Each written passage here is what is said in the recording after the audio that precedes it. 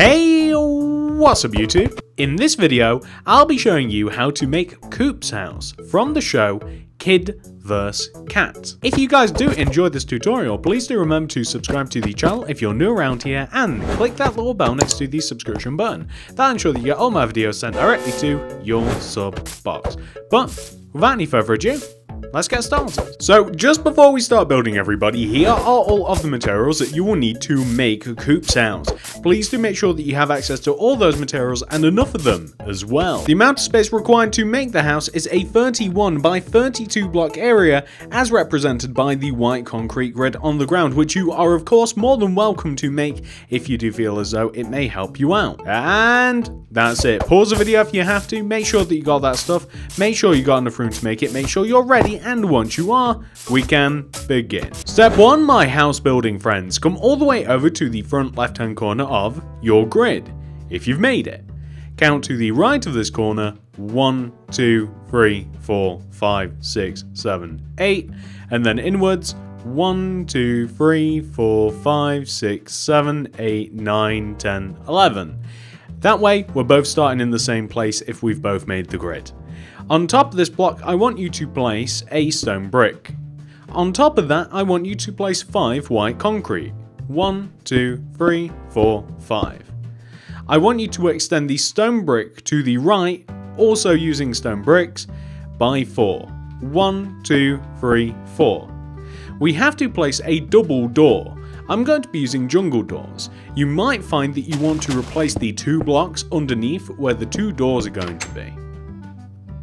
On the opposite side of the double door, we want to place 4 more stone bricks. 1, 2, 3, 4. On top of the 4th brick, we want to place 7 white concrete. 1, 2, 3, 4, 5, 6, 7. Place 3 light blue stained glass block on top. 1, 2, and 3. Okay, so the front of the house has several windows. Left of the door, you want to place white concrete, and right of the doors, you want to place white concrete. On the left, you want to place 2 vertical light blue glass block on top of each other, or pane, and on the right side, you want to do the same. 1, 2. However, on the right side, additionally, you want to place 2 white concrete on top, and then 2 more light blue glass block. And underneath the actual glass block as well, the lower glass, you want to place a spruce wood slab, and that's just a little windowsill. On the left side of the build, I want you to come to the top of the row of white concrete, which is, well, this. I want you to place a dark oak wood slab extending outwards to the left of the white concrete, and I want you to place a dark oak wood slab extending forwards. Place dark oak wood slabs extending inwards and upwards. We want to create a diagonal roof. This is a slanted roof. It starts from the bottom left hand corner of the house, or sort of bottom left hand corner of the house, and it ends up in the top right hand corner of the house. The roof will eventually stop when it overhangs the right side of the build by 1 row, like this. That's all you've got to do, so hopefully that was quite easy to do. And in doing that, what you can then do is you can extend these glass blocks here that we have at the top of the build, these 3 glass blocks, you can extend them inwards until they connect into the roof. So when you can no longer place any more glass blocks without them kind of like sitting behind a whole block, so like here you wouldn't place one there or there or there. Once you have something which is kind of like it's just covered up from the outside, what you can then do is once you've extended the glass is you can extend the white concrete as well, and that'll actually give us the entire shape that we need for the lower part of our house. I've only included detail on the front of the house and sides of the house where I was actually able to find it, so the back is actually a little bit of a mystery, but for the most part we just want to have something that should look like this. And the sides of the build we want to start extending backwards now. We're going to extend the sides of the build backwards by 13 rows. So like we'll start with the stone bricks at the bottom of the build here, and we'll go 1, 2, 3, 4, 5, 6, 7, 8, 9, 10, 11, 12, 13. And then we can extend this block across and we can join it all the way to the front. But here's the thing, we not only want to extend the stone bricks, we also want to extend all of the white concrete, and we'll also want to extend all of the glass as well. The glass is at the top of the build, just in case you forgot. And we'll also want to make the roof, because we've kind of got a really good template for the roof. We've done it on the front, we can easily add the same thing to the back.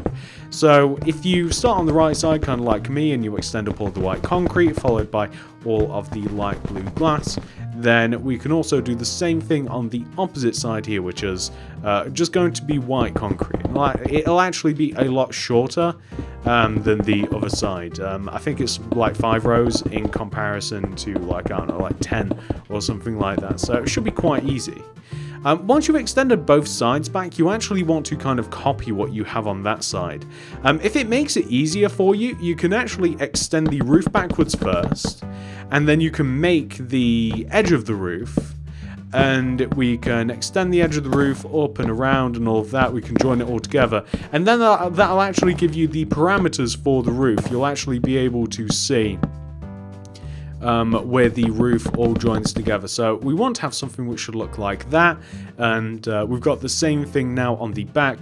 And what I meant was, of course, all you have to do now is basically if you extend the glass inwards like this, that's perfect. Extend the glass inwards like that, and if you extend the white concretes inwards as well and extend them, you just want them to basically just slot in amongst the roof equally. So if you don't want to do it like this, you can just copy what you have on the front of the build. Like you can look from the back towards the front. We can't do that now, but you could have like looked forward and like rode it all up as we were going. We also have to do the roof, the actual middle part of the roof. That's easy to do though, because half of it is dark oak wood planks, half of it is dark oak wood slabs. You can use slabs for the entire thing, you can't use planks for the entire thing. But if you do use slabs for the entire thing, then I think you'll get a less complete roof. It might look a little bit weird on the inside, so I find it best to simply add the rows of planks in there and then add the slabs afterwards. That's just how I would build things. You don't have to build it in any particular way if you don't want. The slabs are actually driving me crazy at the moment. You can see all of those like additional slabs that I've accidentally placed. That is the only problem with slabs. They kind of like find a way to replicate. So we just want to have something which should in the end look exactly like that. Now, I completely forgot to fill in above the doors here, but that is just white concrete too. But that's the like main, if you want to say main part of the house complete. Let's move on to the not so main part of the house. It's dead easy to do. So I want you to grab your stone bricks and I want you to come down to the bottom front right hand corner of your house. I want you to take this corner and extend backwards by 2. 1, 2. Place a row of 8 stone bricks extending outwards. 1, 2, 3, 4, 5, 6, 7, 8. Extend this 8th block backwards. We want to extend backwards by 1, 2, 3, 4, 5. Place 2 bricks, 1, 2, and then 2 more stone bricks, 1, 2, and then we want to extend inwards like this, and we will join to the side of the house. So we're essentially making what you could call like a little extension, really, is kind of what we're doing. So when it comes to this extension has a window. I want you to place 2 yellow terracotta on the left front of the build and 2 yellow terracotta on the right front of the build. I want you to place glass block in between them and extend the glass block upwards. I want you to, on the right side of the build here, place an additional yellow terracotta and then 2, 1, 2 light blue glass extending backwards with an additional layer on top, like that. What we are then going to do is we are going to place yellow terracotta everywhere else. We're going to bump up the height of this a little bit. So we're just going to have 2 rows of yellow terracotta extended around. We should so far have something that should look exactly like that. So now that we have that, ladies and gentlemen, we are going to work on the roof for this thing. The roof is easy, but it starts in a peculiar way. We want to have a dark oak wood slab hanging off of the top front right hand corner of this portion of the house. So it's kind of like up and above outwards diagonally like that, just half a row. And we want to take this overhanging row and we want to extend it inwards and upwards. inwards and upwards. Eventually, it will connect to the middle part of the house. So it will end up looking a little something like that, which is fantastic. In addition to that, we want to take these brick blocks that we placed earlier, not the stone bricks, but the regular, extend them outwards and extend them upwards. They want to be about as high as where the white concrete is on the inside there. And we're just going to extend the bricks upwards like this. And then we will have a nice little foundation for this particular part of the house. It'd be a lot easier if we finished the roof, so we are going to extend the roof towards the back of the house here, and we are going to do the outline for the roof. In doing the outline for the roof, that will show us what space we are able to work with to actually like fill in the little house. So now that we've done the outline, we can use the yellow terracotta and we can completely fill in the middle part of the roof here and here, like that. And then we're going to extend the planks front to back, just like this, here and here, here and here. And of course we want to place these slabs in between the planks. Just my bad, it's kind of tricky from this angle, but if we need to, there we go, nailed it. If we had to, we could have just like we could have done it from a different angle, but we want to place all these slabs, and this will give us a nice solid roof. And then we just have to add some little details here and there. So that's what we've got so far. That's looking really good. The next thing that we want to do is we need to make a windowsill, so that is made out of spruce wood slabs. We need to elongate the chimney, so we're going to use cobblestone wall and smooth stone slabs. We need some spruce trapdoors. We need dark oak wood slabs. We need dark oak fence. We need grey concrete. We need birch saplings and bone meal, and many more. So once we have all of this, we are first of all going to make the windowsill for this window. Spruce wood slabs directly underneath the glass will do. Spruce trapdoors flipped upwards so that they are flat facing the left and right sides of the window will actually look great like this. That's fantastic. And then the chimney here, we are going to use cobblestone walls on top of the bricks like this, with smooth stone slabs like so on top of the cobblestone wall like that. That's looking good. And what else do we have to do around here? Well, now that we've done that little particular part of the house, we have to make a carport, which is basically, it's just like a little sort of hung up structure that allows you to not get wet and park your car underneath it. Kind of like a gazebo, really. So we're going to grab the dark oak wood slabs, and we want to be pretty much, the best way to describe it is just directly above this window on the left here. You want to move left of this window 1, 2, and then place a dark oak wood slab.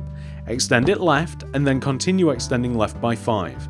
1, 2, 3, 4, 5. And then all of these rows can get extended backwards, like this. And then we can extend these rows, we can extend just one row from the back of the, like, across the back of the build, and then we want it to join pretty much where it does on the front like this. And this is going to be the carport. So we can fill the entire part of this in using some dark oak wood slabs like this. We are going to join the corners of this, only the outer corners. We don't have to. I think we rarely have any other corners that we can even reach anyway. The outer corners we want to join down to the ground using some dark oak fence, and that will give us this, which looks pretty decent, honestly. So the reason that we have the grey concrete is to make a bit of a path. The path is going to be as wide as the space underneath this carport. So I'm actually going to dig out a space underneath this carport. It's going to be 4 rows wide. 4 rows wide because that's how often I actually make roads in my cities and stuff. So I'm going to have 4 rows of dark grey concrete just underneath this carport.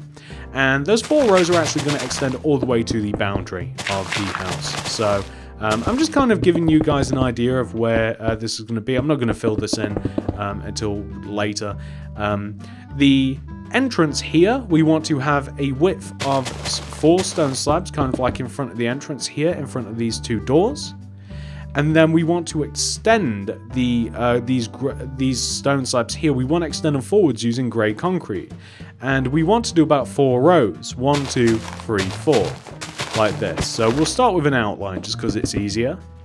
Like that. And then we kind of want to create kind of like a sort of like curvy path. So the way to do that is I'm going to take not this corner block here, this one inwards, and I'm going to place 1, 2 diagonals like this using grey concrete. And I'm going to extend the second one to the left like this. So I know that this looks weird so far, but you know, hang in there. And we are going to take this block here. Going to dig that out, going to make that grey. And we're going to take the block on the opposite side here, dig that out, make that grey. And what we can do is we can just dig out all of this and we can just make it a path. Now, we might even make the path a little bit chunkier at the end. But this is the sort of shape that you want to end up with. Actually, that looks pretty decent, honestly. I don't know whether to perhaps even elongate that a little bit more, but that actually looks alright. That actually looks like a curvy path. If you can imagine that this would be also filled in with grey concrete as well. You know what, I'll fill it in with grey concrete, why not? It's only 2 rows. So fill this in with grey concrete, and then that will actually be a driveway, which is great. You know, we can get the car on and off the drive, and we also have a path that leads us from the carport to the house, which is kind of like the point, I guess. So there we go, that's not looking too bad. I want to create some hedges and some stuff like that. So we're going to need the white concrete, green terracotta. Later on we'll need lime terracotta. We need the black concrete, the buttons, and we just need the birch saplings and the bone meal now. Oh, and also end rods. That's kind of important. Okay. So we want to have a fence. The fence is going to go pretty much entire. We've got 2 parts to this, okay? So we've got a white concrete fence that is going to extend from the front left corner of the border to the back right hand corner of the border. And it's going to be an L shape. It's going to be 2 rows high. So we want to do this, like I said, front left corner to back right corner. We will then want to, hang on, my bad. I'm so bad at this. We want to take all of the white concretes, and then we want to have a border using green terracotta that is 2 rows high as well, but this just covers the right side. It's like some sort of hedge or something. I'm not 100% sure exactly what it is, but it's some sort of hedge or greenery or something. In the front right hand corner of the garden space here, we have a birch tree. So we start off with birch sapling, we grow it, and there is also a tyre swing. The tyre swing is dead easy to make. Hang an end rod off one of the leaves, place black concrete underneath it, and place buttons front and back. There you have a very simple tyre swing. On the left side of the build, there are bushes. The bushes are going to begin 1 row inwards against the fence, and it's going to be a row of 1, 2, 3, 4. Take the 2 middle blocks, extend them up, and extend them out. Easy as that. Simple bush, cartoony looking bush. You leave a gap of 2 and do the same. 1, 2, 3, and then 4. And then you take the middles and extend them out. And that is it. Believe it or not, ladies and gentlemen, we've actually kind of completed the entire house. The only thing that you may want to do, because it contrasts itself rather nicely against, well, pretty much everything, you may want to delete all of the grass and turn it into lime terracotta.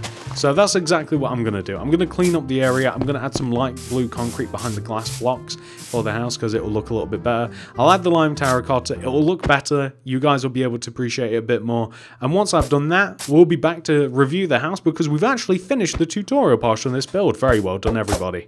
So this is what the house will look like once it has been 100% fully completed, ladies and gentlemen. The lime terracotta really does help to kind of just like bring out the rest of the house as it contrasts very well against Minecraft grass, and I opted to just add a couple of rows of stone, smooth stone out the front of the house as well, just as a bit of a pavement. And that's it. That's all there is. I do hope that you guys enjoyed this tutorial. If you did, please do remember to subscribe to the channel if you're new here, and do remember to click that little bell next to the subscription button if you do want to keep up to date with all of the videos that I'm putting out on this channel, all the cartoon builds, new and old. If you do want to check out any of my other cartoon related builds, check out the card system, description right in the top of the comment section. That's pretty much it. I do hope that you guys have enjoyed making this. Thank you so much for watching, and I'll see you guys in the next one. Goodbye!